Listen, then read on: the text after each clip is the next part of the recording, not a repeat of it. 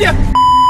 挑战不可能！今天我们要开着智界 S7去河南新乡，有没有小伙伴能猜到这次我们将挑战什么？弹幕告诉我。正好现在是暑假，我们也顺便帮大家体验一下新乡这个地方值不值得来玩。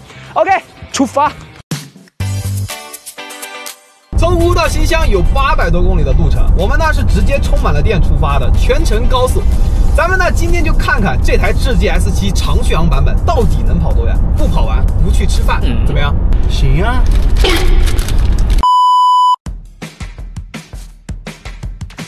已经下午了啊，我们现在跑了400多公里，然后它的续航呢还剩200多公里，哎，好饿呀！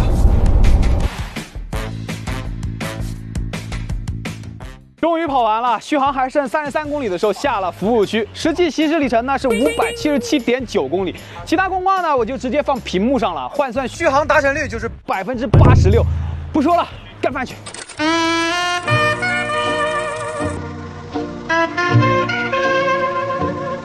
真香啊！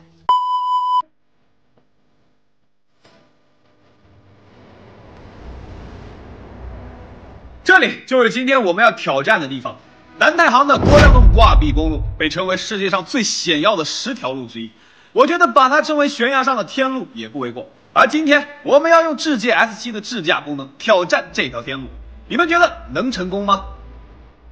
智界 S7这套 ADS 2.0 智能驾驶辅助系统，也是我们最喜欢这辆车的地方。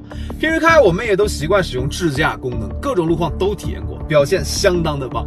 而且呢，这辆车还有泊车代驾 VPD 功能，能实现自主找车位并泊入，可以自主完成倒车避让、会车避让、避让行人等复杂的场景。话说，我已经很久都没有自己停过车了，因为它这个功能实在是太强大了。但是在这种那么狭窄，连老司机都犯怵的挂壁公路，说实话，我真没有多少信心啊。话不多说，直接开始吧。OK， 智能领航已经激活了。大哥你慢点！不行，我得把它速度调低一点，我害怕。智驾领航退出。智驾领航。大哥你慢点，我自己都不敢开这么快呀。依然可以正常识别、正常行走。这太吓人了，外面就是悬崖呀！没问题，有一个小的弯道，它依然是可以正常行驶的。哇，它还打了一个转向灯，往这边靠一点，然后直接吊上来，太强了，真的太强了！慢点，大哥！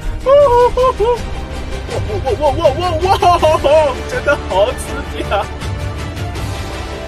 最后50米，最后10米，挑战成功！真的难以想象啊！当时郭亮村的村民花了5年时间，徒手在大山上凿出这么条路，是有多么艰难、多么凶险，得有多大的决心才行。向他们致敬。最后呢，就带大家看看新乡到底有没有什么好玩的。